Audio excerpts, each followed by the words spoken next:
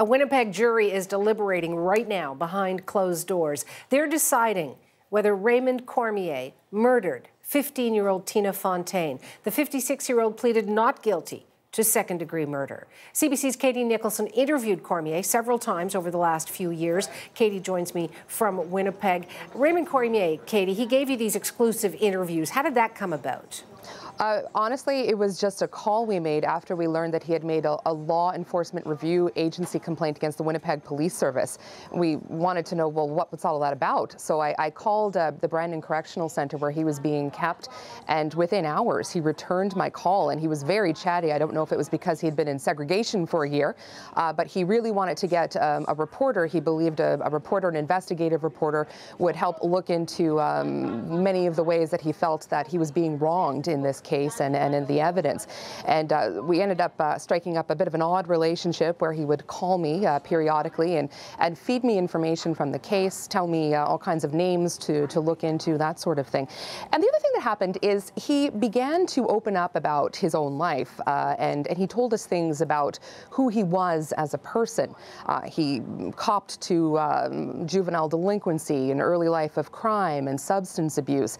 And he talked about a chaotic home life where he felt he was neglected by his parents, where there was alcoholism in his home, there were boarders and violence, and he says he started to act out because of that. Here's a little bit of what he told me about his childhood.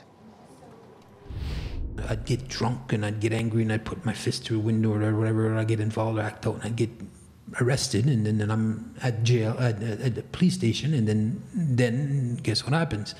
I'm getting that attention now. Somebody's coming to see me and they take care of me. I'm getting the love I need, right? And then a kid doesn't know that. He doesn't know that that's what's happening. He's being indoctrinated into inappropriate behavior to meet his needs. Now, Cormier would get a lot of attention over the years. 92 convictions was the last tally that we got over 3 provinces. Jury heard during the trial, Katie, that police conducted an undercover sting before Cormier's arrest. Did he ever speak to you about that? Yes, in fact, that was one of the first things he wanted to get out of the way when I met with him in Brandon. He felt that this had been engineered to try to catch him.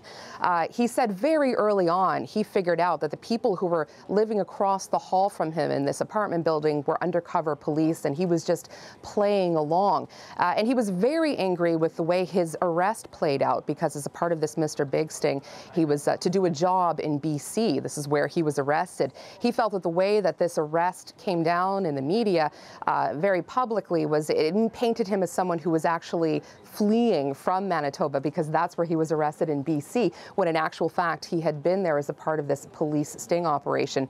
And he still is quite angry with the chief of police here, who he blames for sort of the optics around his arrest. Here's a little bit of what he had to say about the sting.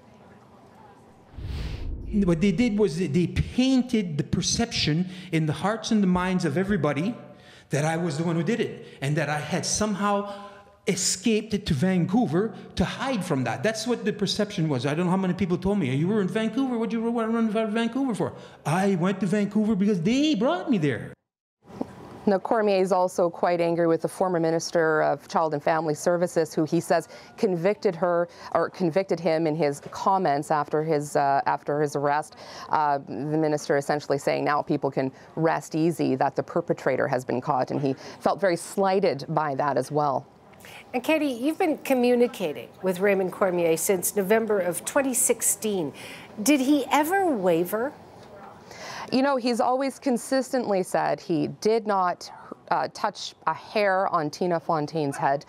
He also, though, told me that he never had sex with her. But during the trial, jury heard evidence that, yeah, he had been bragging in some cases about having sexual relations with Tina Fontaine. So where's the truth? That's really what the jury has to decide today and maybe even tomorrow. Thanks for that, Katie. CBC's Katie Nicholson in Winnipeg.